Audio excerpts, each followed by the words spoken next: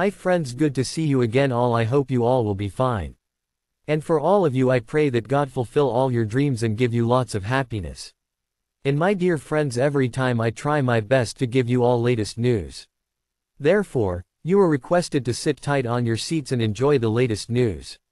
In a significant step toward bolstering Iraq's financial sector, EU delegation to Iraq Chargé d'Affaires Mr. David Healy has expressed support for the launch of the Central Bank of Iraq's CBI National Strategy for Bank Lending for 2024-2029. This strategic initiative, developed under the EU and Germany co-funded project, Strengthening Public Finances and Financial Markets in Iraq (FFM), and implemented by the German Agency for International Cooperation (GIZ), aims to provide robust support to private sector enterprises across the nation. Mr. Healy commended the comprehensive vision of the strategy, highlighting its potential to effectively coordinate various tools essential for driving positive change within Iraq's banking and financial landscape. The initiative represents a concerted effort to strengthen the country's economic framework and promote sustainable growth through enhanced financial mechanisms. In the Central Bank of Iraq's total sales of hard currency during the days the auction opened last week amounted to more than $1 billion, exceeding more than $5 billion during the month of May.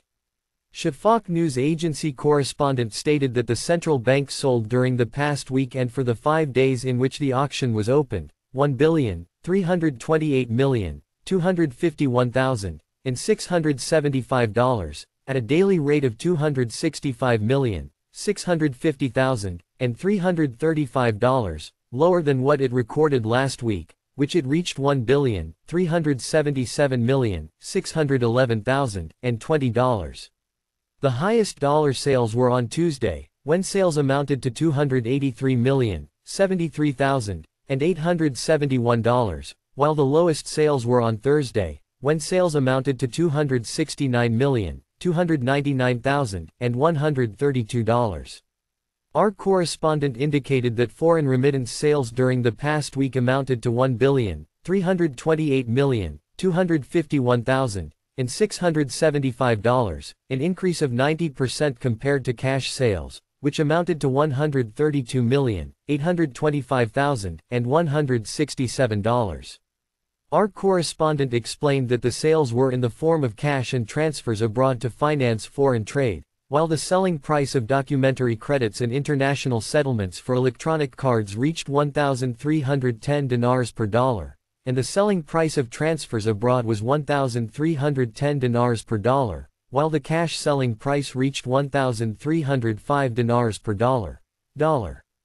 Meanwhile, economic expert Nabil Al-Marsoumi said on the Facebook platform, the central bank's sales last May amounted to $5.8 billion, which is a large amount that means that 70% of oil revenues were used to cover private sector imports and citizens' travel. He added, when we add to this amount the government's imports, the expenses of oil licensing companies, and the government's foreign obligations, including foreign debt installments, all of which are paid in dollars, the matter becomes worrying, because that means that the foreign reserves of the Central Bank of Iraq have begun their downward path, adding that, the situation is made worse by the possibilities related to an increase in external debt, an increase in imports, or a decrease in oil prices. Thanks, take care.